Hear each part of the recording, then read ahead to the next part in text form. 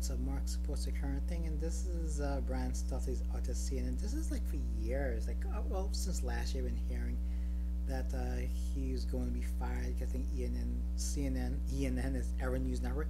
CNN was pivoting to actually making money, right? Instead of paying this guy. You know, CNN hires these people who were accused of things, and you would think the one guy who looks the most suspect would get caught, but it's only a matter of time, I assume.